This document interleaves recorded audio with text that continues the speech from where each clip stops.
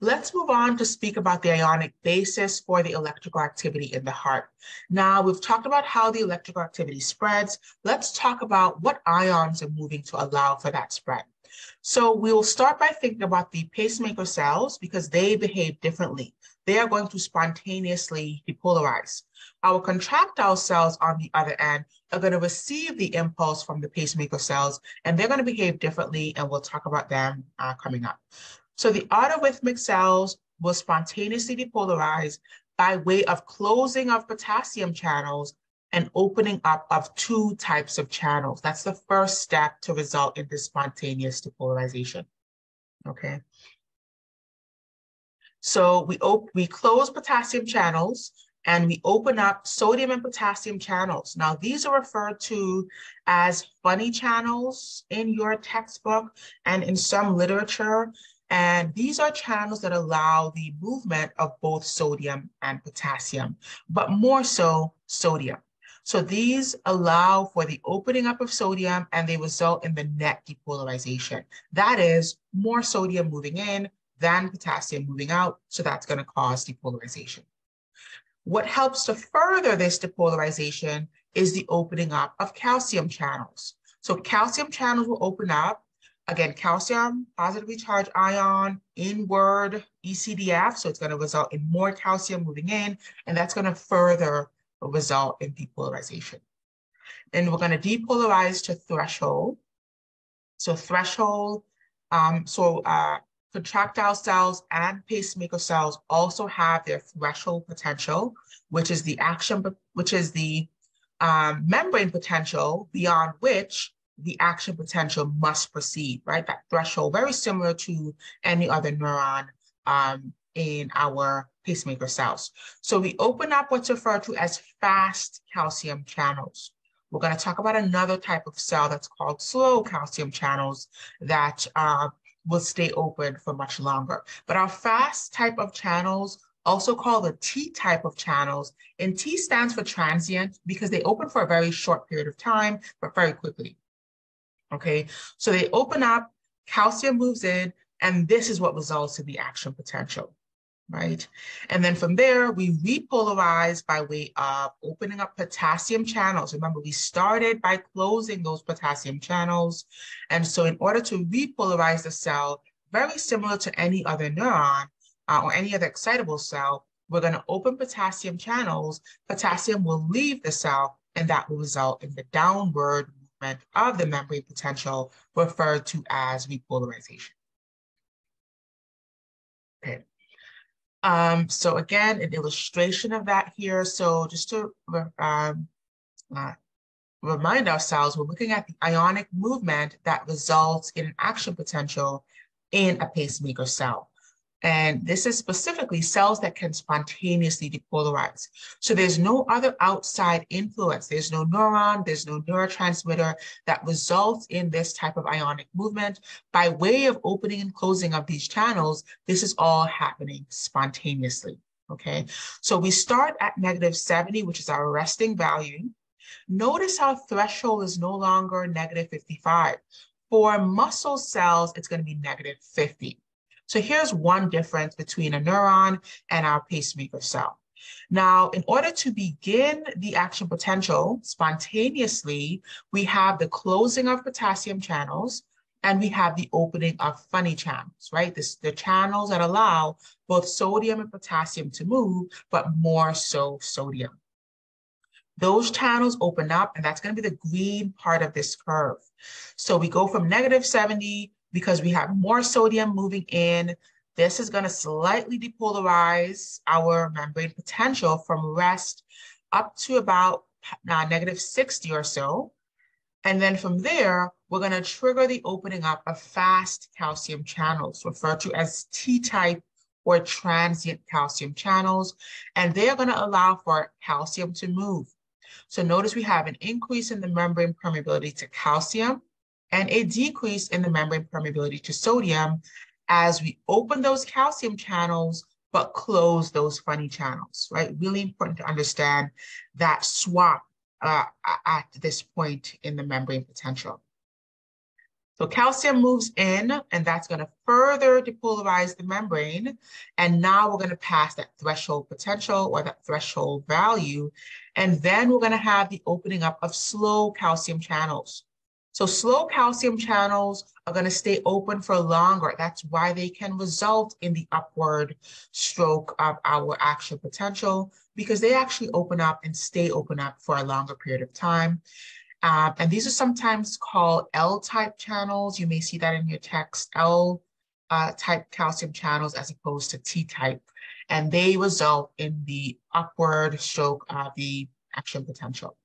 And notice I have two arrows because this really increases the membrane permeability to calcium, and it causes a significant depolarization in the membrane potential. Now, at the peak of the action potential here, we have a swap. So we open potassium channels, and we close those calcium channels. Both of those end up closing. And so now we can have the depolarization of our membrane potential. All right. Okay, so here is a review of that here. Okay, here is a schematic that shows what's happening with our pacemaker cells. So we depolarize to -50. We have the upward stroke of the action potential. We have the swap where we open potassium, close calcium, and then we depolarize to rest. Let's look at the ionic basis in our contractile cells. So these are our cells that receive the impulse from the pacemaker cells, and these are the ones that actually have the sarcomeres going. They have the contractile units. They shorten and actually change the shape of our chambers, and they are going to act a little bit differently in terms of the ionic movement that results in their action potential. So we have phases that are describing the different parts of the action potential here. So phase 0 is increased permeability to sodium. All right, that's kind of where we start off, where sodium is moving into the cell. Phase 1 is where we stop that sodium movement, okay? We block or stop that sodium movement for a very specific purpose, and that is to allow the movement of calcium. So phase 2 is where we now have an increased permeability to calcium and a decreased permeability to potassium, okay? Now, phase 2 is a very important phase. And phase 2 is allowing calcium to move into the cell. That calcium has a very specific role. It's going to be responsible for the action potential, but also that calcium is going to enter the cell and serve as the source of getting the contractile units going in the muscle. All right. And we talked about the way that calcium is super important for regulating the muscle contraction.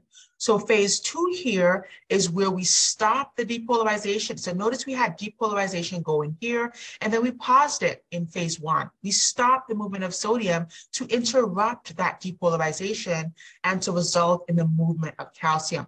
So phase 2, I like to refer to as a pausing state, a pausing phase.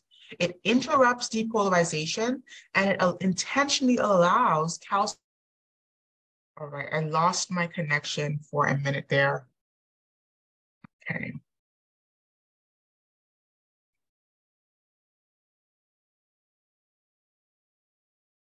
All right, so let's get back to this. So we were talking about phase 2 being that interrupting phase so that calcium can enter the cell. And as you will see, the source of calcium for smooth muscle contraction and for cardiac muscle contraction is outside of the cell. So phase 2 allows for that calcium to move into the cell, and it's going to be really important to regulate the contractions by way of engaging with the contractile units, right? The tropomyosin and troponin to help these contractions going. Phase 3 is where we interrupt or stop that movement of calcium. We increase permeability for potassium and decrease permeability for calcium. And then phase 4 is where we repolarize back to rest. All right.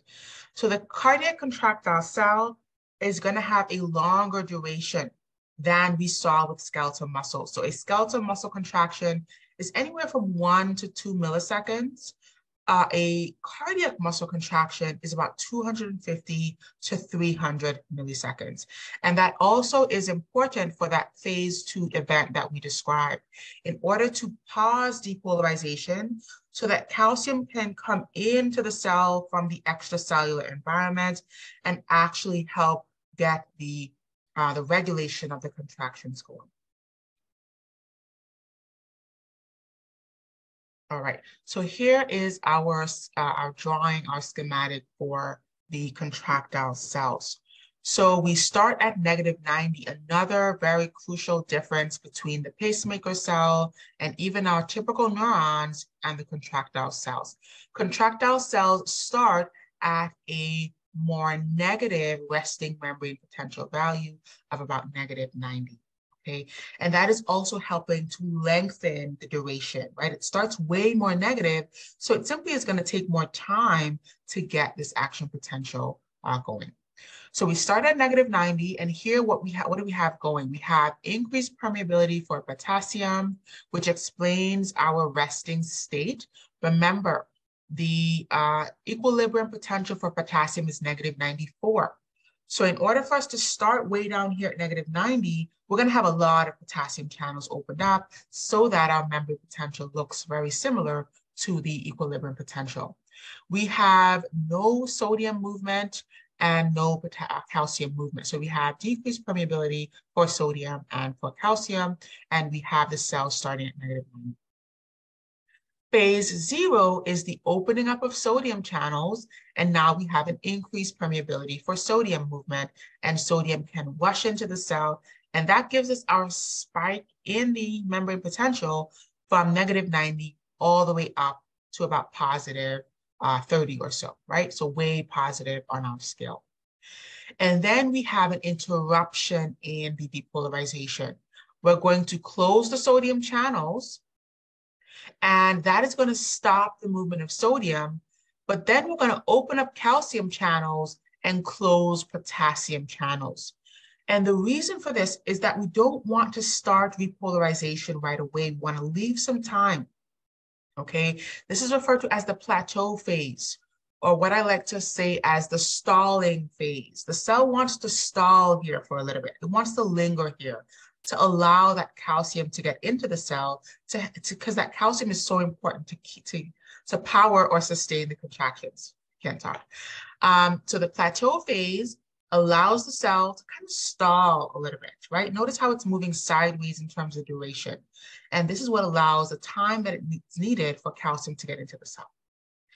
And now after calcium moves into the cell with that plateau phase, now we have repolarization. So we can flip-flop the orientation of these channels. We can close calcium channels and open potassium channels, and the cell can continue repolarizing. So that plateau phase is very important. It is where we interrupt what the cell is doing, interrupt repolarization by stopping the movement of potassium. If we kept potassium moving, we would repolarize the cell faster than what is required to get adequate amounts of calcium into the cell to power the contractions.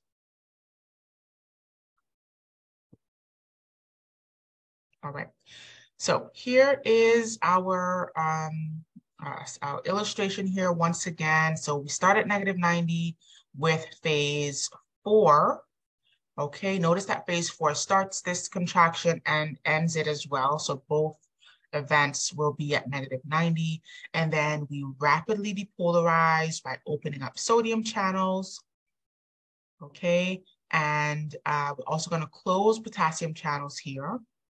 Now we're going to have a brief period where we try to begin repolarization by closing sodium channels and opening up potassium channels here. Right, remember, potassium is going to try to repolarize. So if you open up those potassium channels, it's going to try to give us that downward stroke, which is what our other action potential curves look like. But specific to contractile cells, we're going to interrupt that repolarization.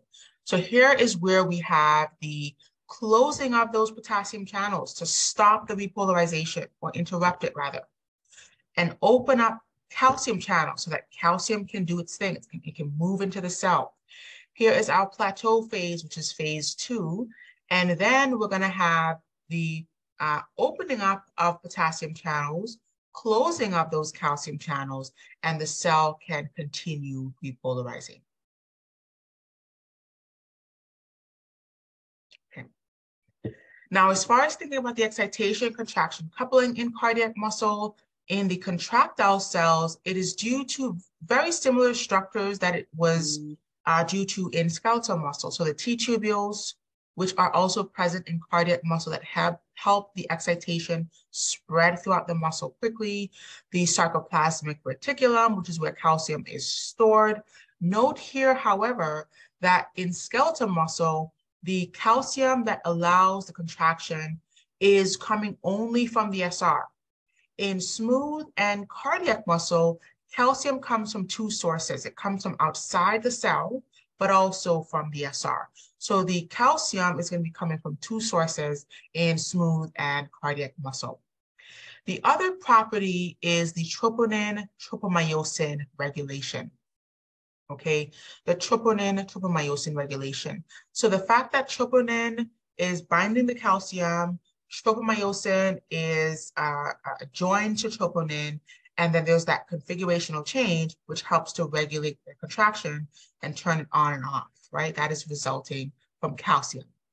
The properties that are similar to smooth muscle are the gap junctions, right? To help this unit act synchronously, to help the heart beat as one synchronous tissue, and the extracellular source of calcium. Again, this is a feature that is shared between both cardiac and smooth muscle, right? Okay, let's talk about the steps of the spread of that contraction. So how we result in the regulation of that contraction. So basically we start with depolarizing one cell. This would be a contractile cell that is neighboring the cell in question, or it could be an autorhythmic cell like a pacemaker cell, which is initiating that excitation and then spreading it to the contractile cell. So this cell from which we are receiving the impulse can be one of those two types of cell. So we spread the impulse from one cell to the other by way of our gap junctions, again, unique to only smooth muscle and our cardiac muscle. And then the impulse begins the opening up of calcium channels. So remember, in this type of cell, we have two sources of calcium that allow for the regulation of contraction. One is coming in via calcium channels on the membrane, and this is extracellular calcium. The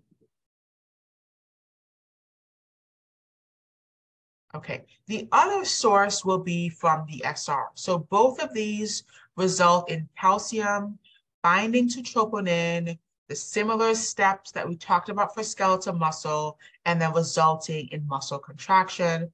And in order to cease that contraction, we have to pump that calcium back into the SR, but also back outside of the cell. So because we had two sources to begin with, we now have two routes to rid the sarcoplasm of this calcium. In order to cease contraction, we can pump it back into the SR by way of calcium ATPase pumps on the SR, or we can pump it back to the external extracellular fluid by way of calcium ATPase pumps on the surface of the cell. And then a third option is that we can simply exchange it for sodium across the extracellular membrane as well. Okay.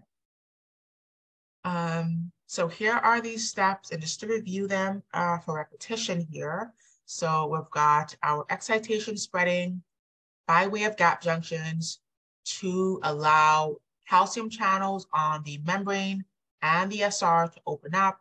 That calcium is going to engage with actin, specifically the troponin component of actin. That's going to allow for cross-bridge cycling to occur, so the sarcomere here can contract. And then now we have to rid the sarcoplasm of this calcium to cease the contraction. And we can do that in 3 ways. We can pump it back into the SR, we can pump it back into the extracellular surface, or we can exchange it for sodium, not actively pumping it, but simply our anti-transport, which is our secondary active transport, and then we can rid the calcium in that way. All right. Now, just reviewing that here on these final slides, in order for relaxation to occur, we can remove it by pumping it back into the SR, pumping it back across the membrane, or exchanging it across the membrane. Okay. The last thing I want to just introduce here quickly is that we can think about the electrical activity of the heart, and we can measure that by way of the electrocardiogram. So this is the non-invasive technique.